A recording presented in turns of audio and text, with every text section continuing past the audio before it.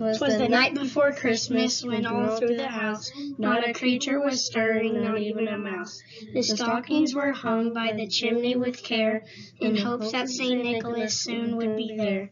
The children were nestled all snug in their beds, while visions of sugar plums danced in their heads. And Mama with her kerchief, and I in my cap, I had just settled down for a long winter's nap. When out on the lawn there was such a clatter, I sprang from my bed to see what was the matter. Away to the window I flew like the flash, tore open the shutters and threw up the sash. The moon on the breast from the new fallen snow gave the luster of midday to objects below. When what to my wondering eyes should appear but a miniature sleigh and 8 tiny reindeer. With a little driver so lively and quick, I knew in a moment it must be St. Nick.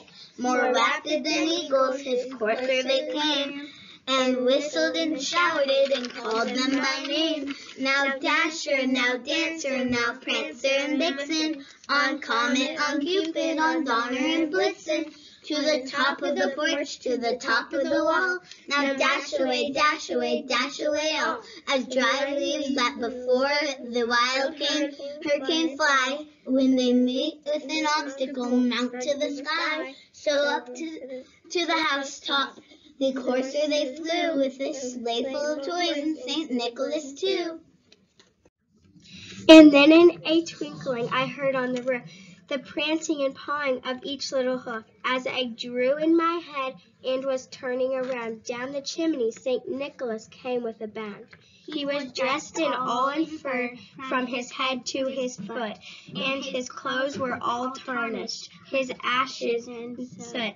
A bundle of toys he had flung on his back, and he looked like a peddler just opening his pack.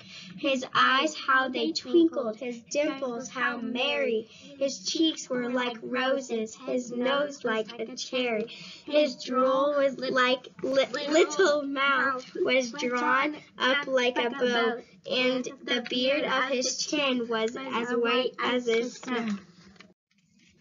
The stump of his pipe he held high in his teeth, and the smoke it encircled his head like a wreath. He had a broad face and a round little belly that shook when he laughed like a bowl full of jelly. He was chubby and plump, a right jovial elf, and I laughed when I saw him in spite of myself. A wink of his eye and a twist of his head soon gave me to know I had nothing to dread. He spoke not a word, but went straight to his work and filled all the stockings.